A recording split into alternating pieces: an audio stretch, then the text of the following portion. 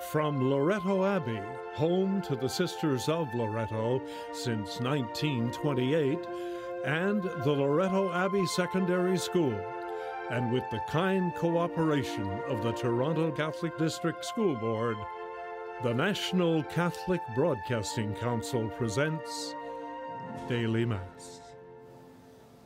Welcome to the celebration of the Daily TV Mass. My name is Father Pat Fitzpatrick. The televising of this Mass is made possible by a contribution from two donors. The first donor is T.S. from Ajax, Ontario, in thanksgiving for blessings received for Anita's birthday today and for the souls of her departed family members. And the second donor is an anonymous donor from London, Ontario, in memory of his wife, Margaret, on the 4th anniversary of her death. Her soul was called to heaven 4 years ago to meet with her parents and 8 siblings on May 23, 2014. And also included in this offering is for the souls of the faithful departed. Our thanks to both donors for the gift of this Mass. In the name of the Father, and of the Son, and of the Holy Spirit, amen. May the risen Lord be with you all. And with your spirit. You were sent to heal the contrite of heart. Lord, have mercy. Lord, have mercy. You came to call sinners. Christ, have mercy. Christ, have mercy. You are seated at the right hand of the Father to intercede for us. Lord, have mercy. Lord, have mercy. May Almighty God have mercy on us, forgive us our sins, and bring us to everlasting life. Amen. Let us pray. Almighty, ever-living God, who govern all things, both in heaven and on earth, mercifully hear the pleading of your people and bestow your peace on our times. We ask this through our Lord Jesus Christ, your Son, who lives and reigns with you and the Holy Spirit, forever and ever. Amen. A reading from the letter of James. Beloved, those conflicts and disputes among you, where do they come from? Do they not come from your cravings that are at war within you? You want something and do not have it, so you commit murder. And you covet something and cannot obtain it, so you engage in disputes and conflicts. You do not have because you do not ask. You ask and do not receive, because you ask wrongly, in order to spend what you get on your pleasures. Adulterers, do you not know that friendship with the world is enmity with God? Therefore, whoever wishes to be a friend of the world becomes an enemy of God. Or do you suppose that it is for nothing that the Scripture says, God yearns jealously for the Spirit that He has made to dwell in us? But He gives all the more grace.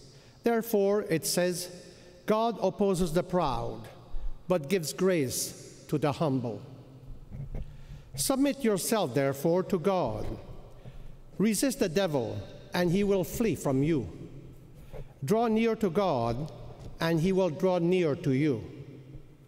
Cleanse your hands, you sinners, and purify your hearts, you double-minded. Lament and mourn and weep. Let your laughter be turned into mourning, and your joy into dejections. Humble yourself before the Lord, and he will exalt you. The word of the Lord. Thanks be to God.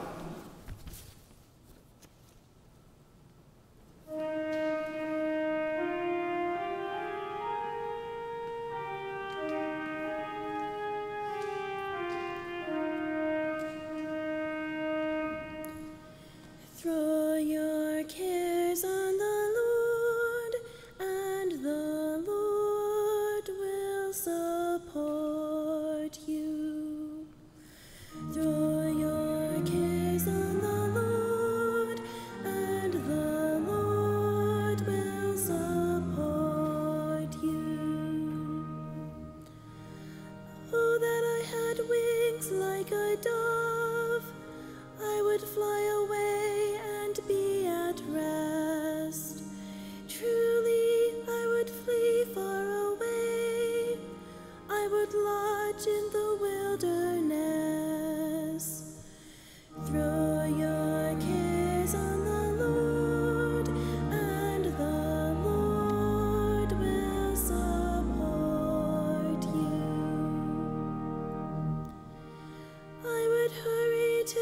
a shelter for myself from the waging wind and tempest.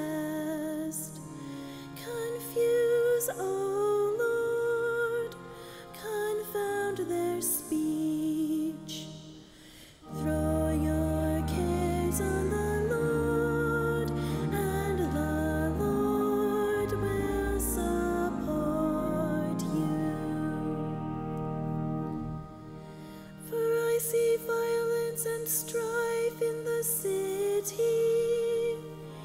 Day and night they go around it on its walls, and iniquity and trouble are within it.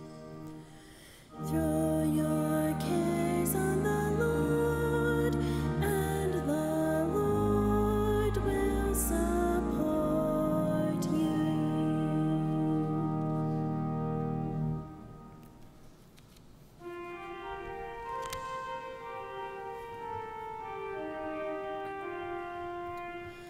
Alleluia, alleluia, alleluia.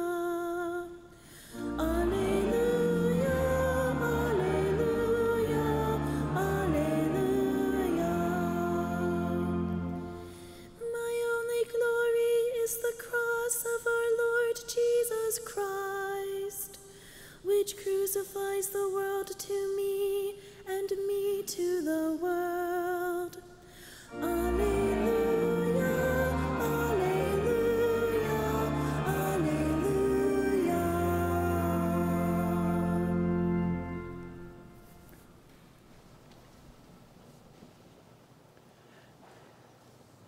The Lord be with you. A reading from the Holy Gospel according to Mark. Jesus and his disciples passed through Galilee.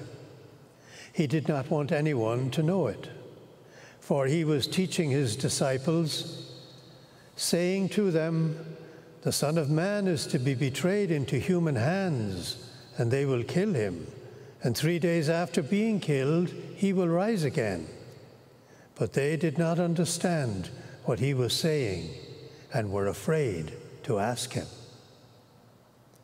Then they came to Capernaum, and when he was in the house, Jesus asked them, "What were you arguing about on the way?" But they were silent, for on the way they had argued with one another who was the greatest.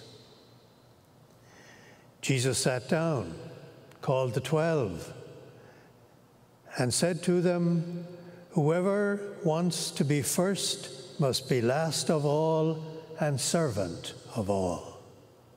And then he took a little child and put it among them, and taking it in his arms, he said to them, "Whoever welcomes one such child in my name welcomes me. And whoever welcomes me welcomes not me, but the one who sent me." The Gospel of the Lord. Praise to you, Lord Jesus Christ.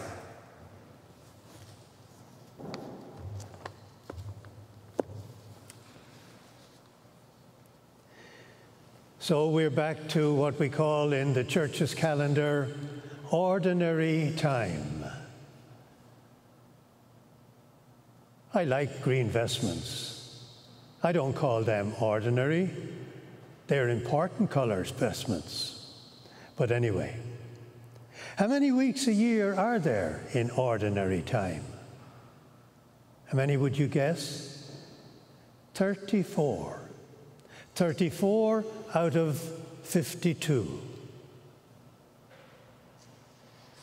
Nearly 3/5 of our church calendar is given over to ordinary time.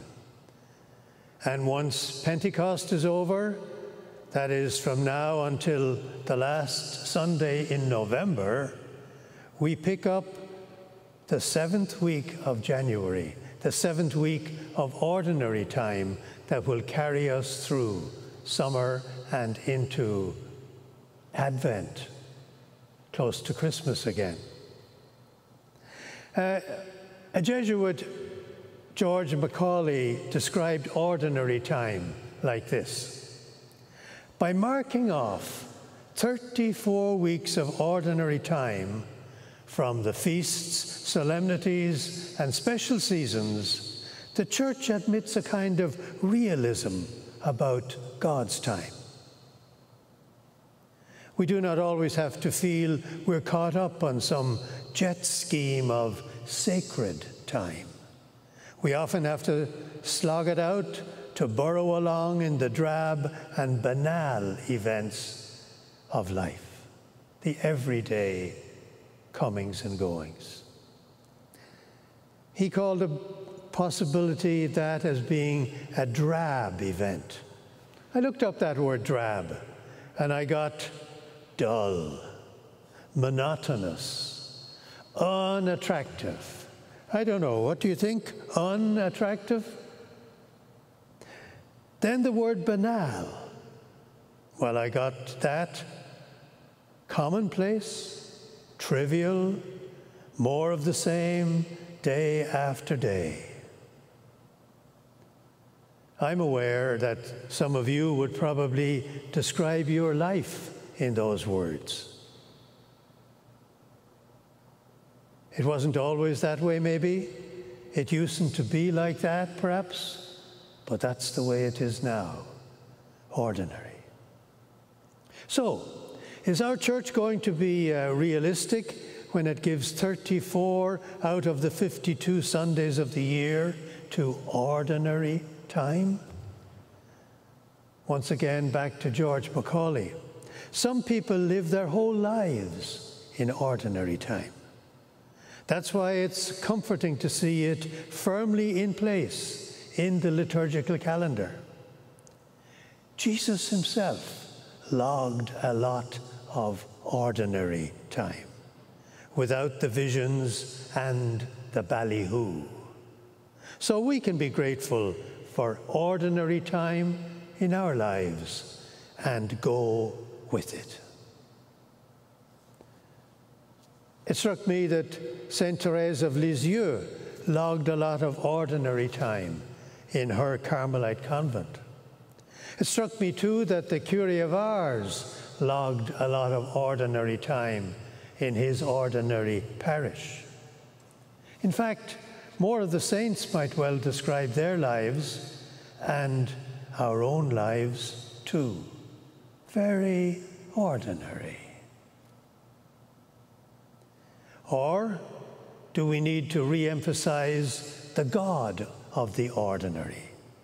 Far too often, Jesus is depicted performing the extraordinary, you know, the miracles, the cures, multiplying fish and bread. And when he turns up as the risen Christ, he comes through locked doors, appears and disappears, is now here, now there, has breakfast ready for them when they bring their boats ashore after a night out on the lake, brings to mind the catechism question, where is God? And the answer, God is everywhere. God is in ordinary time too. Of course, our catechism had to spoil what I would think is a perfect answer by adding this: even our most secret thoughts and actions were naked and open to God's eyes. God is out to get you. No, no, no. And then comes the third person of the Blessed Trinity, the Holy Spirit. Well, we celebrated that feast 2 days ago on Pentecost Sunday, our feast day for us as Spiritans. But don't expect us to tell you that last Sunday we were all together in one place, going back to the coming of the Holy Spirit after the resurrection of Jesus. We were all together in one place, and suddenly from heaven there came a sound like the rush of a violent wind, and it filled the entire house where they were sitting.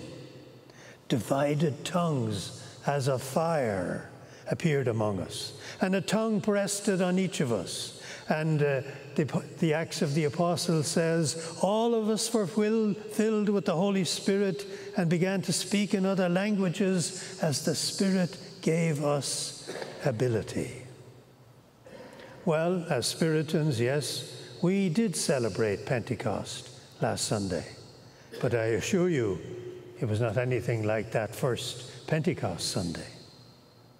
So, Pentecost has come and gone for this year, but the Holy Spirit will have touched our world and will continue to do so in and out, season by season, if we are open to his coming.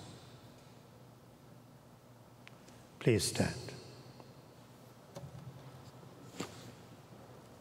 For all of those in the Daily TV Mass community that have asked to be included in our prayer intentions book, especially those who are suffering in mind, body, and spirit, that they may receive relief and comfort from Christ's healing touch, we pray to the Lord.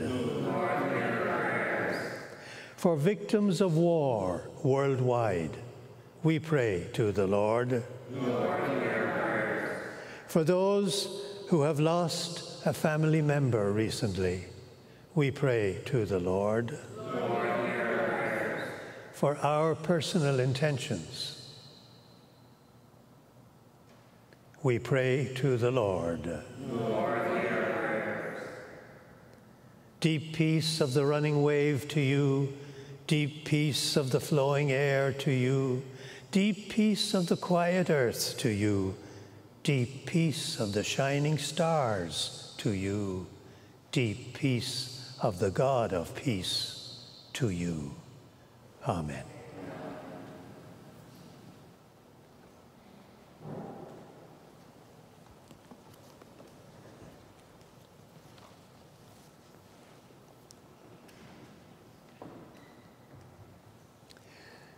Blessed are you, Lord, God of all creation, for through your goodness we have received the bread we offer you, fruit of the earth and work of human hands. It will become for us the bread of life.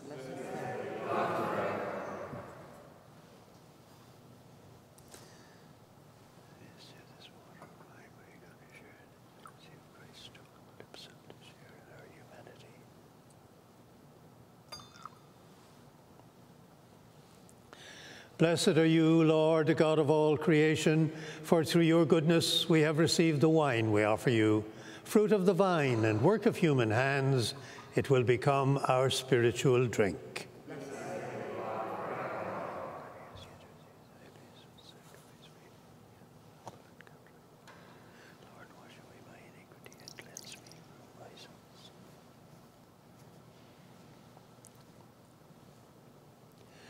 Pray, brothers and sisters, that my sacrifice and yours may be acceptable to God, the Almighty Father.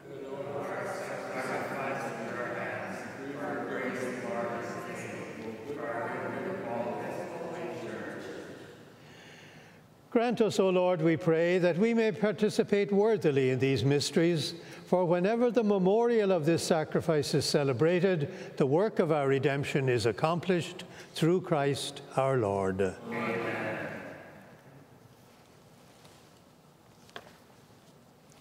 The Lord be with you. And with your spirit. Lift up your hearts. Lift them up to the Lord. Let us give thanks to the Lord our God. It is right and just. It is truly right and just, our duty and our salvation, always and everywhere to give you thanks, Lord, Holy Father, Almighty and eternal God, through Christ our Lord. In him you have been pleased to renew all things, giving us all a share in his fullness. For though he was in the form of God, he emptied himself, and by the blood of his cross brought peace to all creation. Therefore he has been exalted above all things, and to all who obey him has become the source of eternal salvation. And so with angels and archangels, with thrones and dominions, and with all the hosts and powers of heaven, we sing the hymn of your glory, as without end we acclaim. Holy, holy, holy,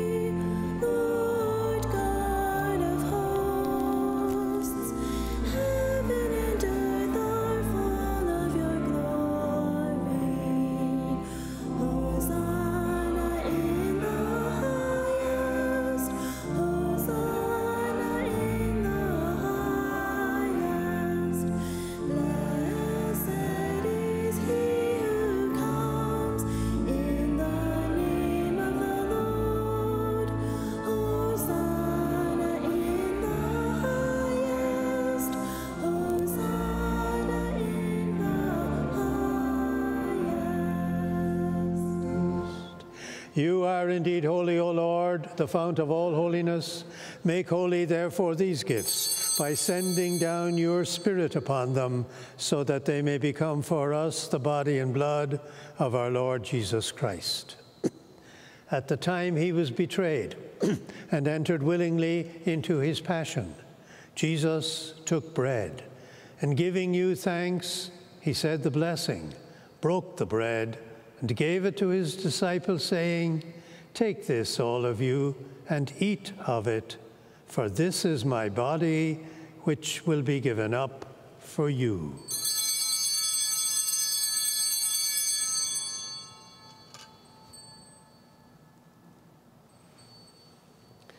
In a similar way, when supper was ended, he took the chalice, and once more giving thanks, he gave it to his disciples, saying, "Take this, all of you, and drink from it, for this is the chalice of my blood, the blood of the new and eternal covenant, which will be poured out for you and for many for the forgiveness of sins.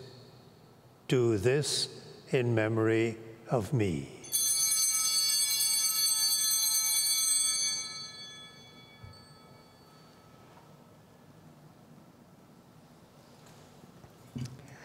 The mystery of faith.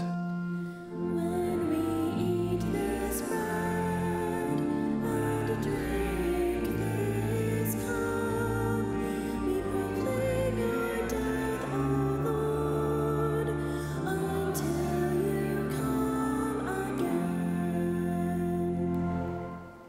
Therefore, as we celebrate the memorial of his death and resurrection, we offer you, Lord, the bread of life and the chalice of salvation, giving thanks that you have held us worthy to be in your presence and minister to you. Humbly we pray that, partaking of the body and blood of Christ, we may be gathered into one by the Holy Spirit. Remember, Lord, your church spread throughout the world, and bring her to the fullness of charity, together with Francis, our Pope, and all our bishops. Remember also our brothers and sisters who have fallen asleep in the hope of the resurrection, and all who have died in your mercy. Welcome them into the light of your face. Have mercy on us all, we pray, that with the Blessed Virgin Mary, Mother of God, with Saint Joseph, her husband, with the blessed apostles, and all the saints who have pleased you throughout the ages, we may merit to be co-heirs to eternal life, and may praise and glorify you through your Son, Jesus Christ. Through him, and with him, and in him, O God, Almighty Father, in the unity of the Holy Spirit, all glory and honor is yours forever and ever. Amen.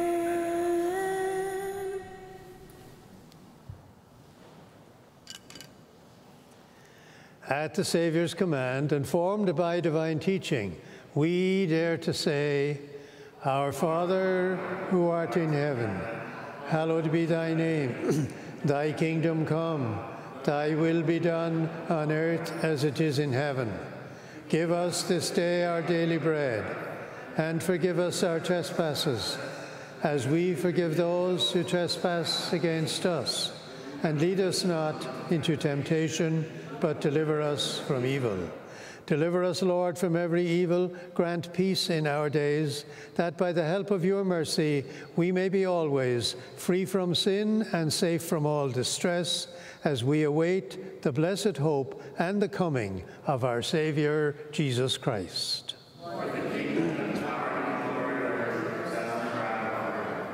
Lord Jesus Christ, you said to your apostles, "Peace I leave you, my peace I give you. Look not on our sins, but on the faith of your church, and grant her peace and unity in accordance with your will, who live and reign forever and ever." Amen. May the peace of the Lord be with you always. And with your spirit. Let us offer one another that peace. Peace. Lamb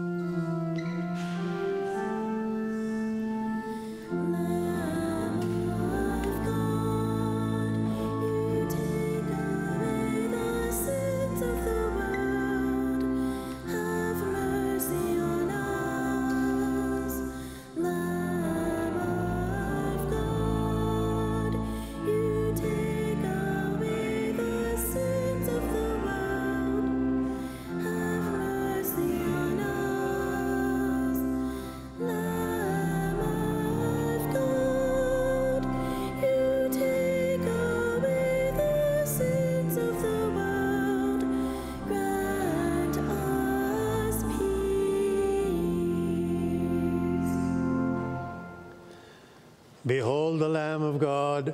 Behold him who takes away the sins of the world. Blessed are those called to the supper of the Lamb. Lord, I am not worthy that you should enter under my roof, but only say the word, and my soul shall be healed.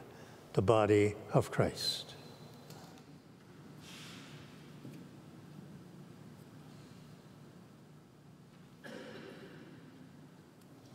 Let us pray. Pour out on us, O Lord, the spirit of your love, and in your kindness make those you have nourished by this one heavenly bread one of mind and heart, through Christ our Lord. Amen. The Lord be with you. May Almighty God bless you, the Father, and the Son, and the Holy Spirit. Amen. Let us go from this Mass in the peace of Christ. Our thanks to our donors for the gift of this Mass.